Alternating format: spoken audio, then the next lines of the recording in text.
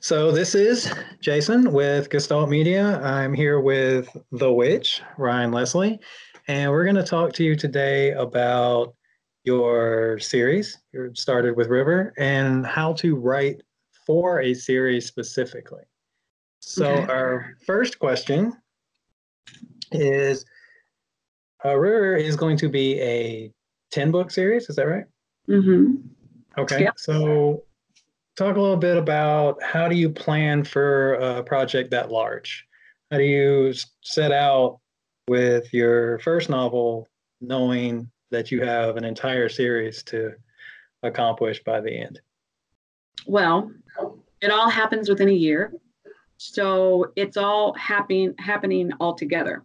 So it's not like, it obviously months have passed, but when one is happening, in River, it's also happening in Fate. And so it's kind of like a continuous thing that I keep. I keep all the documents open on my laptop. And if I add something in one, then it goes like a domino effect and it goes in the other. It's kind of like it would be like a journal. You got to do a journal entry. And I know it can be very sloppy sometimes. I do admit that. But I don't know. It's like this long, continuous thread for me. Okay. So when you started, did you already know what the end was going to be? I didn't know where the end was going to be, but it was only going to be 5 books. But Okay. because my word count was outrageous, it was suggested that I turn River into 2 books. And I'm like, that's not going to work because there's only 5 books. But then as I started going down the line, the third book is like 140K. And so that's automatically 2 books. So that's why it went into 10. It was only supposed to be 5. Okay. But there's 6 main characters. River isn't the only main character. She's like the main, but there are other main characters that come in and we kind of veer off onto their path. And it all kind of, centers around what's going on. Okay. So did you end up adding anything to the story, like fleshing it out a little more? Yes. There was this character that kept coming up in like the 3rd and 4th book, and he just kept coming up and coming up. And I thought he needs his own story. He needs his own book. He needs to be a main character too. And so it's just this random character. And so I went back into River and I started looking to where I could add him. And then in Fate, I mention him in a very kind of vague sort of way.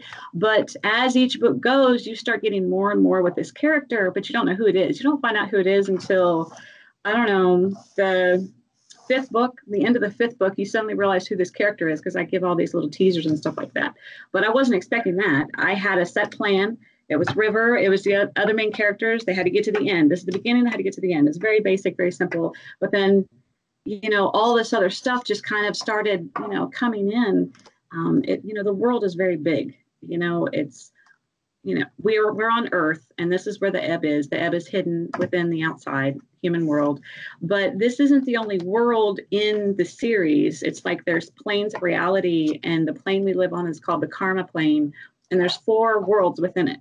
And so they're all very similar. They're not going to be like totally outrageous. They're all different creatures and stuff like that. But I have to bring in the other 3 worlds. But of course, I got to do it in a way that, it's not going to bore somebody. And, because, I have a very tiny little window to keep my audience. So I don't know, it just keeps growing. It just keeps getting bigger and bigger. And how I keep it all, what I have to do. Obviously, I use OneNote, which is, an excellent tool for writers. Especially if you have series, it has all these different folders and stuff on the computer. I handwrite my notes, but I'm a visual person. So I have a big poster board, several poster boards on my wall, and across the top are the sticky notes of each book. And then under it, or above it, excuse me, are the 12 to 15 events that have to happen no matter what. No matter what else happens, they have to happen to get to the end. And then under each book is the sticky notes of what main event or whatever, but then, they can go anywhere. I still, the 3rd book, she's taking me somewhere where I wasn't expecting. I know a lot of people are, they know what they want to do. They're like pantsers and stuff, or plotters, but I'm more of a pantser. You know what I'm saying? Mm-hmm. No, I totally get that. I'm sure the answer was somewhere deep in there. No, that makes a lot of sense. So it sounds like you keep pretty meticulous notes, and you have your story worlds in mind, but you're saying that it evolves as you're writing. The Yes. characters are growing, the worlds are growing. Um, Yes. that in mind, do you think you're going to be able to stop when you get to 10 books? Well, I won't stop with 10 books. There's 10 main books, but Okay. I'm also writing the books that are in the series. There are four I call them Historia tombs, and there's the Warrior Codex, there's the Book of Whispers for the witches. There's all these other little books that I'm going to do for that. And also, I'm doing anthologies whenever I get a chance, that are different stories, like in the past, that whatever happened in that event, that short little event, actually affects a river to this day. So no, I feel like I'm going to be working on this for the rest of my life. I am going to be working on this for the rest of my life. That might not be the worst thing. There's No, a lot of people struggle with ideas, so you won't ever have that issue. no, yeah, You mentioned an anthology. You just did one, correct? I did. I did. What's it called? Havenless. And That's your it's, story. I'm sorry, what? That's your story in the anthology. Yes, From Ashes to Magic, Supernatural Beings anthology. Mickey Noble invited me, and I wrote a cute little story. Was not cute, a little story for her. Very tragic, very emotional. It's about an event that takes place, I don't know, it's like 500 years ago. And just this one tiny, seemingly innocent event that echoes all the way down to River. And something happens during this story that is a huge sort of secret or forewarning of what River has to deal with. And so as the series go on, she starts to pick up all these clues, and they start to really dig for these answers. And she comes across, someone had written a journal, the Havenless story, and she comes across it, and she realizes, something she's been looking for. It was told in this story. So, I hope to do many anthologies like that, where I can add little clues. And so by the time I get to the 10th book, I'll run a really big contest, and everyone has to go hunt up my anthologies, and they've got to find it. But there's only going to be 10 anthologies for the series. I've got a thing with numbers. 10 books, 10 anthologies. So would you recommend somebody read Havenless before they start your series or during your series, or should they wait? They can read it whenever. I would prefer they read River first, but it's they're not going to get it until they read Fate, what Havenless is about. But they could read River, or they can read Havenless first. But I would prefer they read River, then Fate, and then Havenless. But they can, Havenless is a standalone story. They could read it anytime, but they're really not going to understand the gravity of it until they read Fate. Okay, cool. It's like a puzzle. It sounds like it. It sounds very complex. And that's another thing I wanted to talk to you about. The worlds that you put together are very complex. Yeah. That hasn't come across yet, and so are the characters. Okay. So a lot of the feedback that comes off of River and what we've noticed in our sneak peeks of Fate, which everybody needs to read, is that your characters are not your typical characters. They're not cardboard cutouts. They're not Hollywood approved. They're definitely not PC. Why did you do that? Why did you choose to come from such a realistic point of view? Well, I wanted to write a book that my kids would actually read. I read to my kids since they were babies all the way up, and they slowly got out of that love for reading. And the books that were geared toward them, they were boring and these long passages, and they just wouldn't pay attention, and it pushed them away from their love for reading. And when my daughter entered high school, I wanted to write a book that she would actually sit down and read and be a part of. Even with the Harry Potter books, I mean, she got bored with them so quick because there was nothing relatable to her in those books. Even though I love the Harry Potter books, she just couldn't. She just is boring to her. So I wanted to write characters that she would actually become invested in and stick with. That was the main thing. that she can relate to. If a kid reads a book, a teenager reads your book, and they can't relate to anything in it, they're not going to read it unless you force them to. They really aren't. They don't have to. So I wanted, I get one chance to make an impression, and I wanted to make it realistic. A lot of people don't like that. Well, a lot of people do like that. Because I know, speaking from what you were just saying, it was the same deal as like when I was in high school, you had to go, like I had to start with Stephen King when I was like 14 just to get anything that wasn't insulting Yes. to your intelligence. And anything written for teenagers sounded like it came straight out of the 50s. I'm like, no one talks like that. No one acts like that. I would never act the way those characters did or be afraid of the things that they were afraid of or be clueless. And it's a real turnoff. So it is. Having those characters today, especially with kids today, they have literally been exposed to every single thing that, us as adults are just now getting exposed to. They have been exposed to everything. Why would I give them a book that's like talking down to them and it's boring? Seriously, you've got to think about it. I wrote it like I was writing a book just for her, and she loves it. That's all that matters. And I believe the series grows as they go. So if your audience was to start, say, 15, River is about 15, 16. Mm-hmm. She's 17. River's 17. 17. So I believe it kind of follows along so they can continue to read this as they grow older and it'll stay relevant. Yes. And adults love it.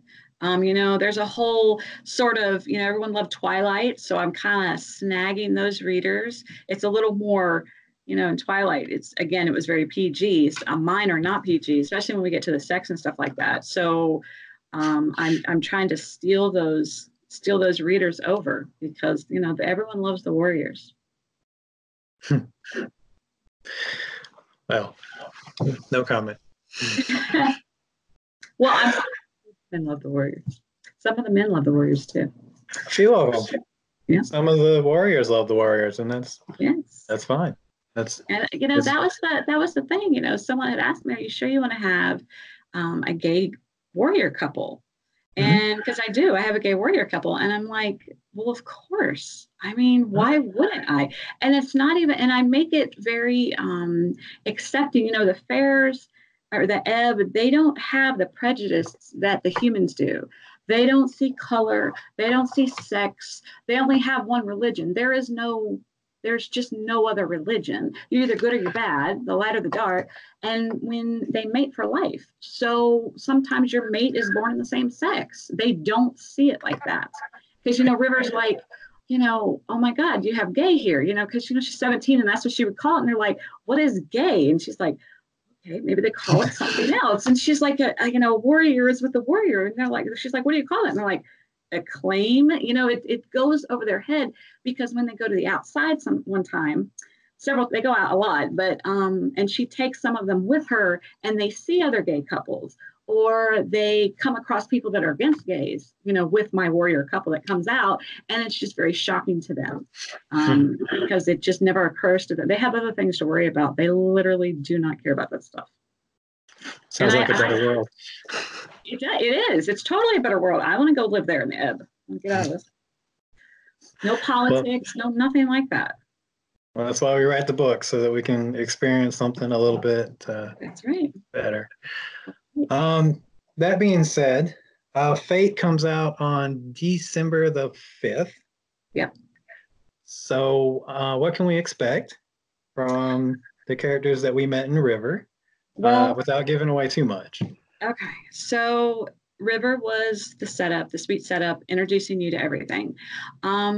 Fate is we get really serious real quick.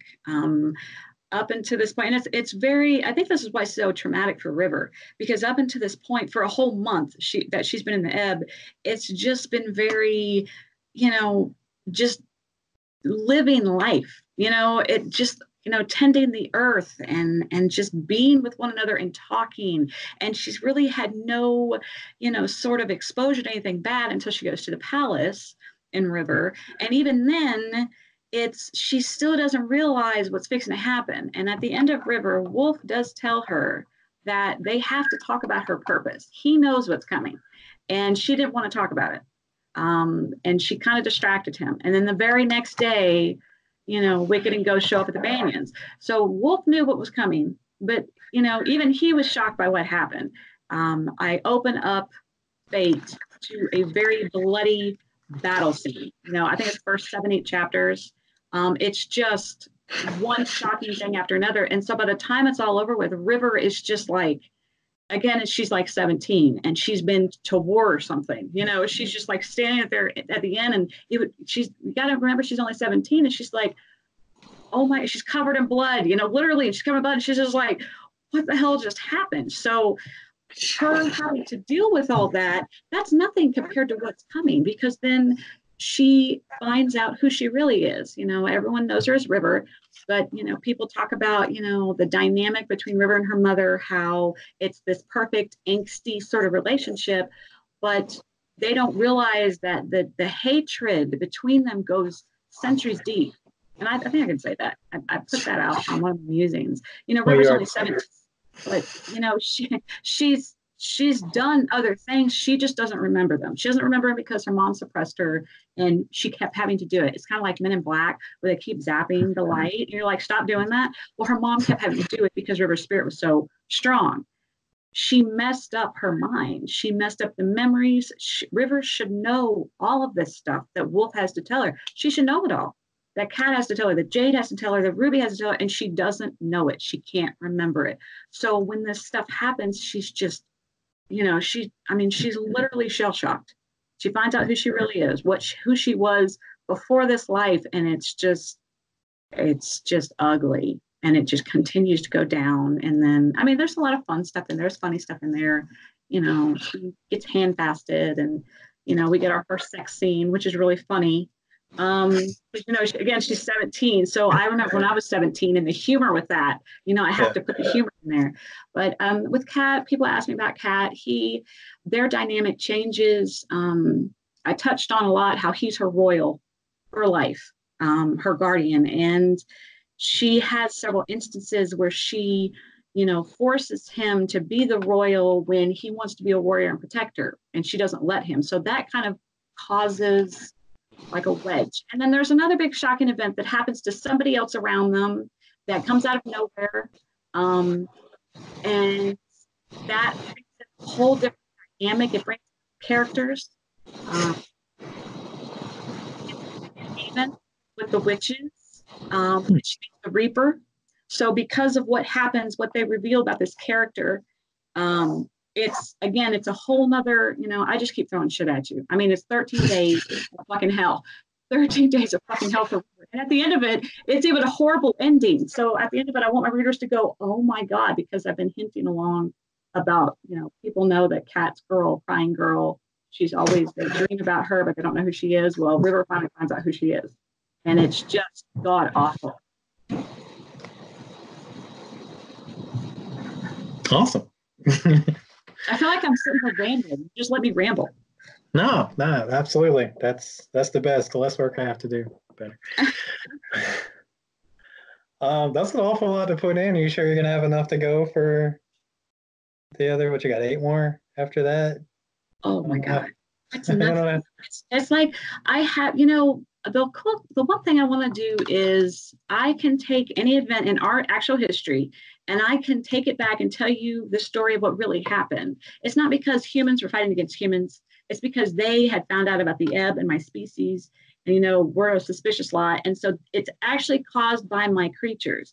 So I bring in all these things like urban myths and the Bermuda Triangle and every cool thing that you can think of in history. I bring it in like a really cool, funny way. And it's like, oh, that's what happened. Because River and her group are finding this out. And because River was a human for 12 years, she's like, holy shit, I thought that was fake. I thought it was an urban myth. So I've got all that stuff to come in. So and it's all connected. Every single thing is connected. This is the beginning and you got to go all the way down to the end. But I promise it's going to be very fast paced. I'm not going to bore you. I'm going to make you laugh. There's a lot of, I have to have the humor in it because like the third book, it goes even darker than Fate. It's like 3 times as dark as Fate, really emotional. And But, the fourth book, it turns funny because, some things that happen, it's like really, really funny. I'm going to make people laugh at that one because they're going to need it after the third one because they're going to be heartbroken. But yeah, no, I've got plenty of material. I could go further than 10, but I have a thing on numbers. It's like 10, and there's 20 chapters in each book, and there's going to be 10 anthologies. And all the books that I'm writing with it add up to 10. There's a couple day books and stuff like that. So I just have a serious thing with numbers, but I could go on ever. There are so many characters. Also, I did the tweet. So I asked people on Twitter if they wanted to be immortalized in my series. So I have an Excel spreadsheet of, I don't know, 100, 150 characters that I'm going to somehow bring in of people that I've met online. They're all going to be in the series as we go along. I mean, it's 10 books. Jesus Christ. I mean, I've got so much space to fill. The first 5 books are written totally. The other ones, it keeps changing. I know the very last line of the very last book. How I get there, it's like very vague. It's very vague. I don't want to say, I've got to do this, this, and this. But, the last book, it's one battle scene. So think about 20 chapters and it's one battle scene. So that's going to be fucking epically failure, or it's going to be a fucking beauty. I don't know. One battle scene, the 10th book. Technically, it's like 9 books leading up to the 10th book. There you go. So it's like the Battle of Hogwarts, but bigger. Yes. But this is Battle of the World because the humans got to come in. We got 4 worlds. And Angel, my bad bitch, she's orchestrating everything. But then you find out that she's not really the thing you should be scared of. She's not the bad guy. There's this other thing. Everyone has a weakness. Angel has one weakness. And when you find out what it is, you'll be like, okay, I'll just take Angel. Let me just do it. I don't want this stuff. You know how Hansen likes to write like creepy stuff? I go creepy. I go really, really creepy. I don't know anything about Hansen, so I know too much about Hansen, most likely.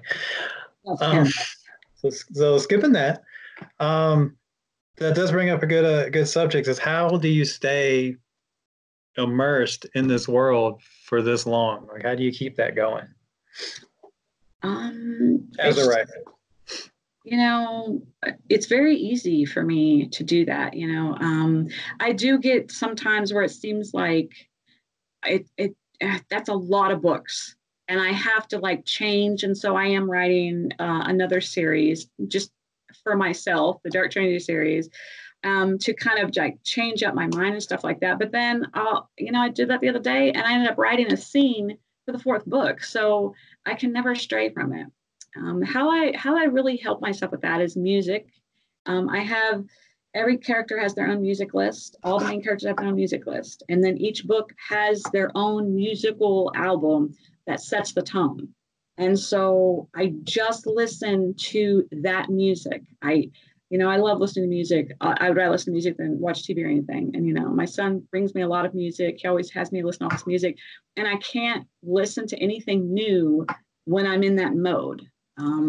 For Fate, it's just been Peter Gundry. It's been nothing else unless I'm having a scene with one of the characters and then I listen to their personal song. So that really helps me. I've trained myself. So as soon as I hear it, I'm that person. I go right there. There's no issues and I can just stay in there. I don't let myself think too much about the future, about I've got to do this, this, and this. I just kind of let, just stay in the moment. All right. Oh, is that Kitty? Yes, that is. Kitty is insane, man. That is the invader who came to make sure that we were doing a good job today. So if you were giving advice to other writers who are trying to pull off a series, especially one this large, one that's ambitious, do you have anything you would suggest out the gate other than don't do it? Don't do it. Don't fucking do it. Save yourself the trouble. I don't have a choice. Okay. I will say, okay, I'm not doing this. I want to do something else. And I'll start dreaming about them. I was doing it last night. I told you that I wasn't going to get into the 3rd one until January, but last night I wake up and I'm like in this scene. I'm like, seriously, I can't. So I had to get up at like 4 this morning and write it. I couldn't, but advice, I have to ask myself every day, how bad do I want it? I write it on my mirror. How bad do you want it? Because it's so easy to get distracted. It's so easy to say, I'll just do that tomorrow. But I have to ask myself, how bad do I want it? And I want it really, really bad. So you need to ask yourself that. If you don't want it bad enough, where it's like a hobby, then it's just a hobby. Don't worry about it. I actually envy writers that just write for themselves, because that's got to be very, I don't know, kind of beautiful. I had like this driving need to succeed with this. I will succeed with this. I don't let the doubt come in. So, how bad do you want it? I don't really know what else to say. I know a lot of people wouldn't do the stuff I do. I'm so very different. I think that's definitely true. Sacrificing and innocence. So, tears, it kind of keeps me motivated. You know what I'm saying? But I wouldn't suggest anybody else do that. Okay. Well, I would say that you are a success. You got your first one picked up twice. It was good enough to Nice. It's good enough to get attention, and then it was good enough to get stolen because we had to have it. Yeah, it's just that good.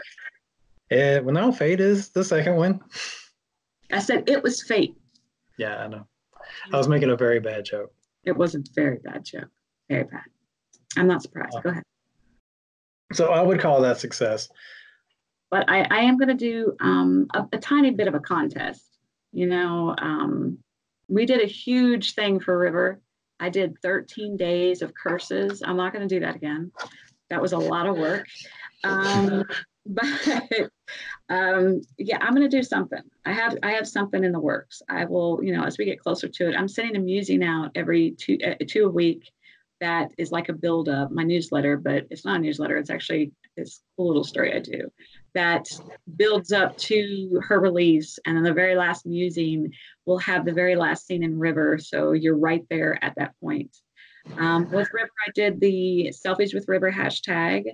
I would like to do that with Fate, but I kind of feel like I want to do something different with her.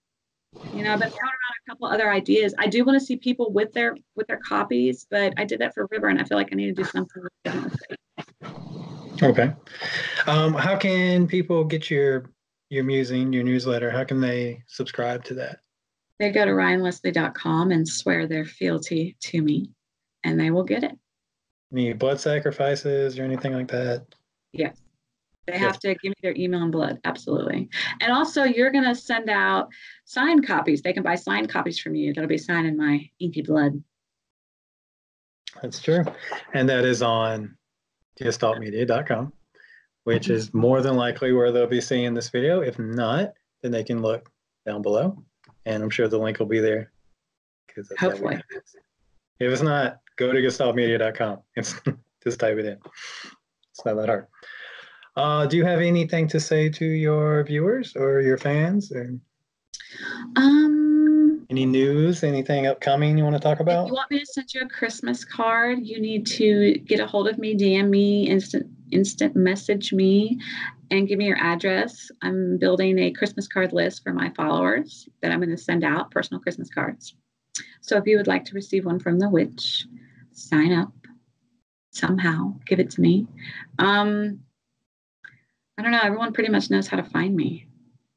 Or join my the Haven Facebook group. That's a lot of fun. We talk about food mostly. It's supposed to be for River, but yeah, we just end up normally talking about weekend plans, alcohol, or food. That's pretty much what we talk about. We're kind of cool like that. Sounds like a good time. I might have to sign up for that. All right.